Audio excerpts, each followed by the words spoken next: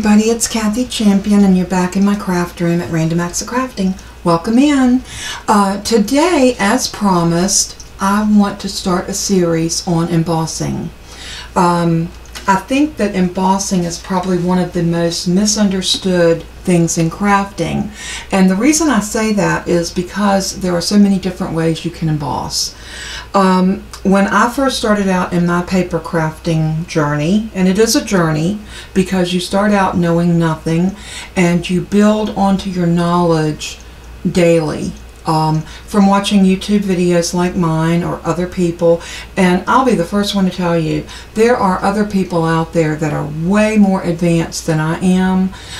There are people that teach better techniques than I do, but I like to just share. I won't say that I'm teaching, I'm just sharing with you what I have learned through my journey, and hopefully it will help you in your journey. I do like to take a very slow approach to my teaching or my sharing, and today I thought that we would look at embossing folders. Everybody knows what embossing folders are. They are these little plastic folders that have a raised up area. One side is more raised than the other, and when you put your paper in between them, it presses that indentations into your paper. So you put your paper in, you run it through a die cut machine or embossing machine like my Revolution, which y'all have seen. So I'm going to do the butterfly, and I'm just going to show you without doing anything special, just putting your paper in like this, closing it up, and I'm going to lay it on. I'm going to bring my Revolution over so you can see exactly what I'm doing. This is my base plate with my magnetic mat.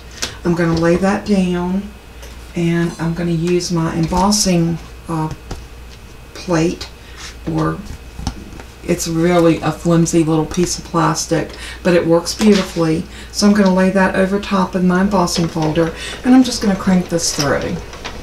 Now this is the simplest form to me of embossing, is just to use a embossing folder with your embossing machine.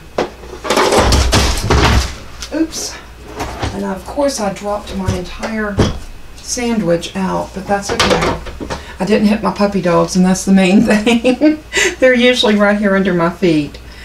So when you pull this out, this is what you have, and I'm hoping, I don't know if my light is catching that this morning or not, but you have this raised and lowered edge.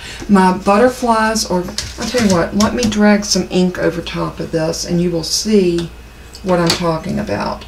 So I'm just going to take my ink and I'm going to drag it. And now you can see where those raised areas were. And now this technique is called ink dragging. And this is one of the simple ways of doing. And usually if you're going to ink drag, you're going to drag 3 colors. So let's go ahead and grab a green.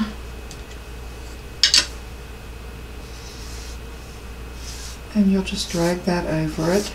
Brings in a little bit more color. And then let's do a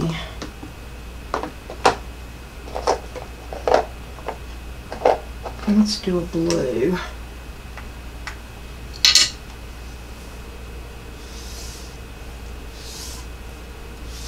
And everybody always says that third color is what makes it come to life. And there you go. There is your 3 colors of ink dragging. I used Warm Lipstick, Mermaid Lagoon, and Cracked Pistachio. So this is one way of embossing, and I'm going to bring this up so you can see it a little better. And that was done with this embossing folder. And I'm not even sure what brand this was. This is one that I've had in my stash for a while. Not real sure. But that's one way of embossing.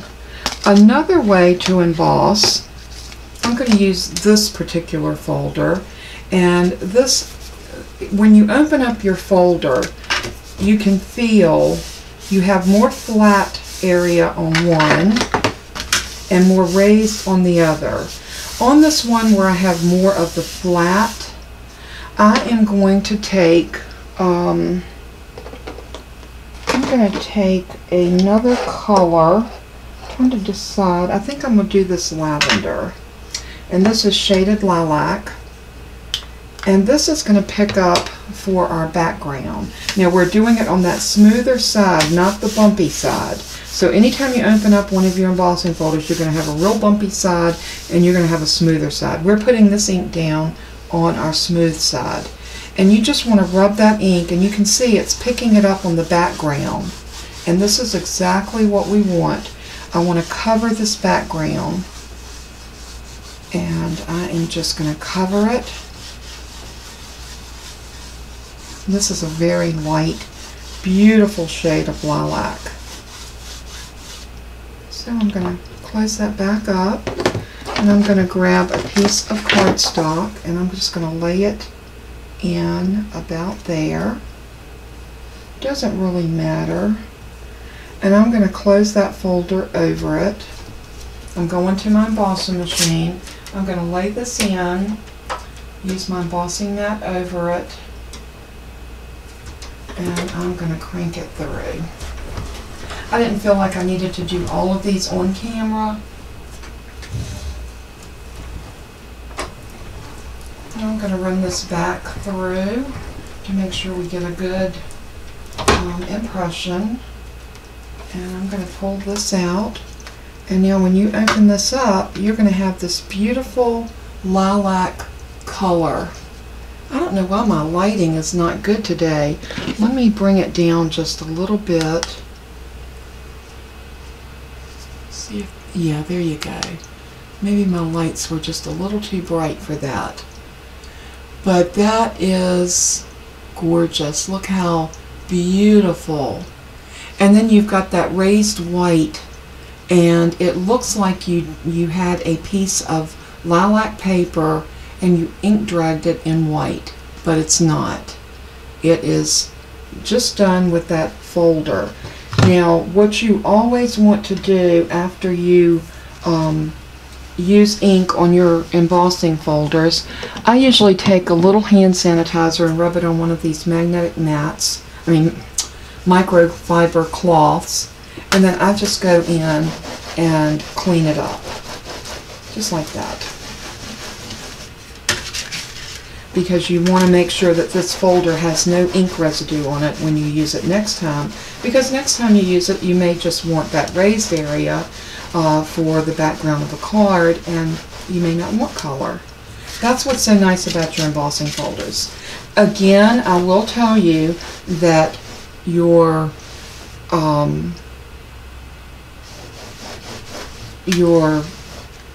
die cut embossing machine is an investment. It's not cheap, but you will be able to do so much with it. Your embossing folders, if you take good care of them, they will last forever. This is why, and these are very inexpensive. You can pick these up, you know, a couple bucks. Tuesday Morning has a vast array of embossing folders. I think this one I got at Tuesday Morning. This one was a Crafter's Companion. There's a lot of different brands out there. Doris carries a lot. I have embossing folders in my store. I'm going to be getting some more in. I'm busy right now clearing out my Christmas items and getting ready to restock. I have stuff coming in next week, Monday and Wednesday. I've got 2 good size orders coming in, so I'm real excited about all the new stuff. Okay, so we saw how we can do this. Now we can go back and go a step further. If you wanted to paint your roses, you could grab your Nouveau markers, and you could use either tip. I like to use my fine tip. It gives me a little bit more control, and I'm going to zoom y'all in so you can see.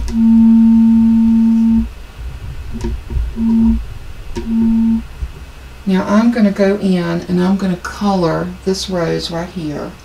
I am going to grab my little bifocal glasses so that I can see a little better. That helps me to be able to get in here. But you can color these and not worry about going out of the line because they are raised up. So these petals are all raised up, so you can come in and put color where you want it. Isn't that neat? And you can come up in here and get that little fold of the rose. I really wanted to teach y'all some new techniques, some ways that you can use your folders, your inks, your markers. And these are just beautiful. And if you wanted to know what color marker I'm using, these are the rosy pinks, and this is $4.49. But if any florals that you have, you can come in. You can also use your ink pads. Just use the corner of your little ink pads. These Distress inks. I have some Nuvo hybrid inks coming in, and I have the minis as well as the larger ones. Those, I can't wait to get them in and try them and show y'all how beautiful they are. So look at that rose. Just by coloring that rose in, look how much more dimension it gives to this. And you can come in with your greens and color your leaves in. This, if you wanted to change your roses up and make them different shades, I mean, the possibilities of this are endless. I'm going to go with a little bit more of an amber color. This is Tiger Lily, and this is $3.74. And I'm going to go in right here.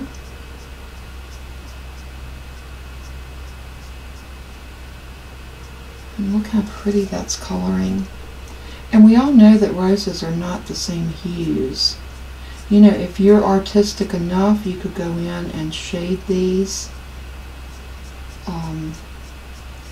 where they all look totally different. Your centers, your outer leaves, petals, not leaves, these are petals.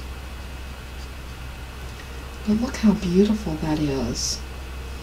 All done with just an embossing folder, some ink, and some markers. And you could use any markers. It doesn't have to be.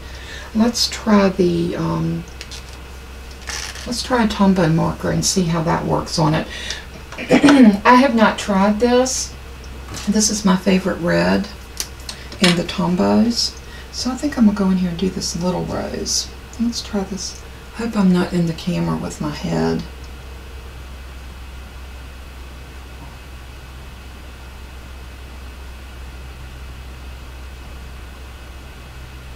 But see how easy this is to color?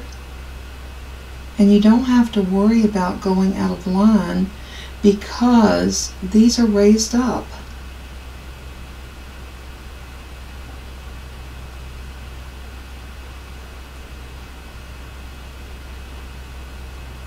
I think it's gorgeous. I love the way these look.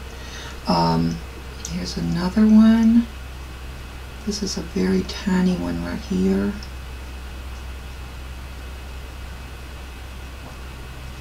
Oh, look how pretty that is. Now, if you wanted to do, going back to the Nuvos, because y'all know I love my Nuvos, if you wanted to go in with something like this, let's try using the chisel tip rather than your fine tip. And let's just see if we can go over it like this.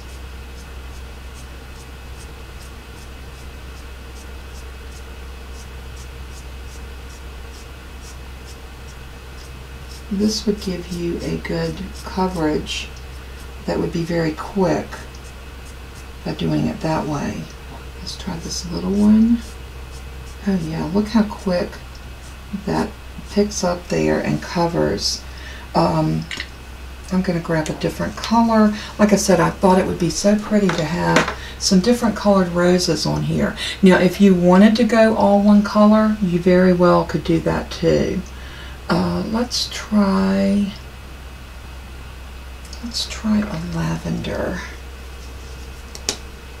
I don't know how the lavender is going to look since I've got this. Oh, this is a deep. This is pretty. Oh yeah, I love it. Let's go ahead and do this one right here.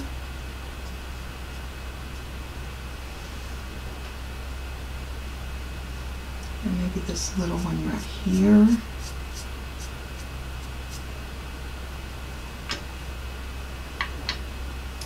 And I want to do a red. I want a different red.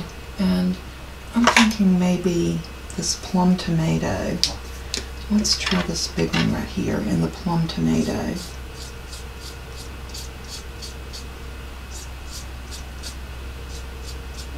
Now, like I said, I haven't done this technique a lot. I just thought this would be a beautiful way to show you how you could make. Now, I don't know that I like the colors mixed like this, but I'll tell you what I would love. I would love to do this and just do the roses in a very faint light color, either this pink, a blue, a lavender. I think they would be gorgeous like that. But this is just one technique of how you can use your markers, use your embossing folders to get a beautiful effect. Now here's two different ones. The last one I want to show you is music notes. Now we all love music notes on the background of our cards. That's why this is a Doris. My Doris, I think, is just about worn off. I've had this folder for quite some time, but it does look like a Doris. Now again, when you open these up, you will feel one side that's flat. It's not completely flat, so don't let that flat confuse you. One side is much more raised than the other side. So if you're going to do your background paper, this is where you want your ink to go for this. So I am going to go with a more muted color. Let's do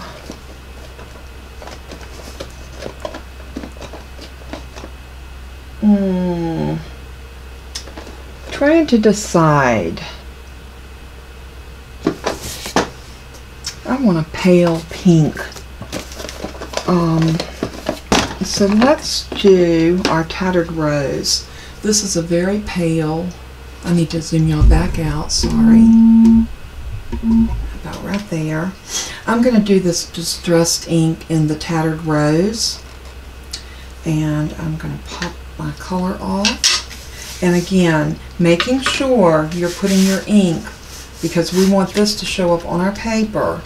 So I am going to get some of this stuff out of my way. Making sure, now this is the more raised side, this is the flatter side. And after you watch this video, you may want to go and grab an embossing folder and kind of do your feel and see if you can see what I'm talking about. I'm sure you will. The minute you open up your folders, you are going to see that this is this one side is definitely not as raised as the other, and that's the side you want to use for your inking. Now I'm going to lay this in here just like this, closing it up, and we'll take it to my die cut machine, and I'm going to put it in, and I'm just going to run it through and run it back.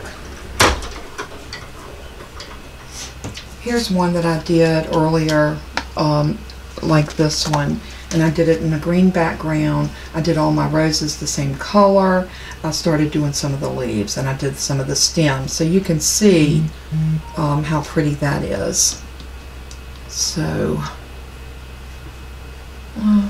little messages coming in.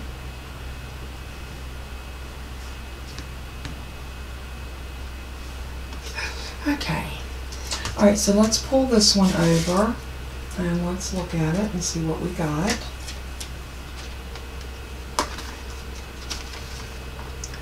So see, that's just a very faint look on that, the background paper. Now if you wanted to make that darker, you could put it, you could re-ink it, lay it back in there, just like you did. You need to be very careful in placement.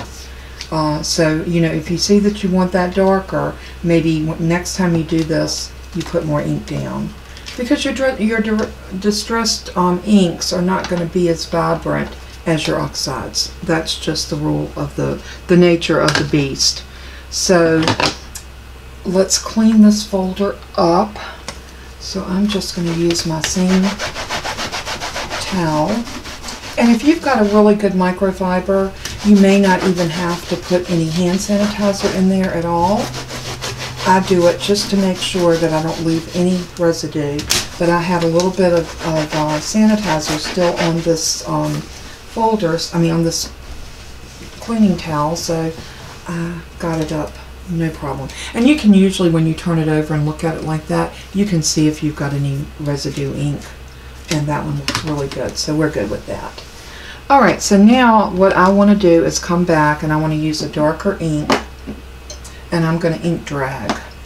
So let's use this blue, and let's see if we, you know what I would love to do? Let me see if I have this little one in a black. And I don't think I do. I do have it in a forest moss, and I think that's the darkest color that I have in the little one. So I'm just going to stick with this Mermaid Lagoon because we know that it is pretty dark. I think I want to go with that one. Or do I want to do one lipstick? No, I'm going to go with this. So what I'm going to do is I'm going to start up here at the top, and I am just going to come across the musical notes just like that, picking up all of that beautiful raised surface. Now there's another embossing folder that you could use as a background on a card. What I would do with this is I'd cut this down to 4 1/4 by 4 inches by 5 1/4, and then I would put this on the background or the mat of my card, and then I would use my embellishments. I think this is a very pretty piece. I think this would be a piece you could use as well as that. I'm not real crazy about this one, but there you go. There are our pieces. And hopefully I have taught you a technique on how to use some embossing folders. And again, if you did not want to emboss and you wanted to go with just a plain floral background, you can do that just by putting your paper in, running it through, just like this.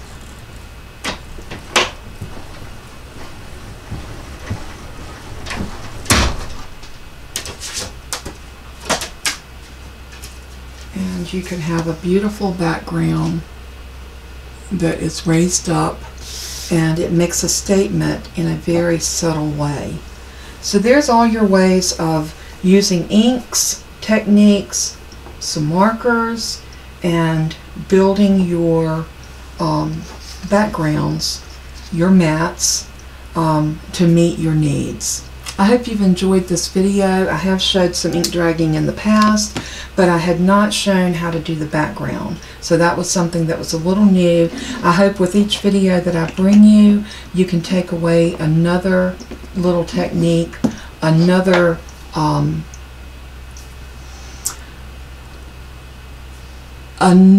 bit of information that you can tuck away into your crafting mind folder, I guess we could say.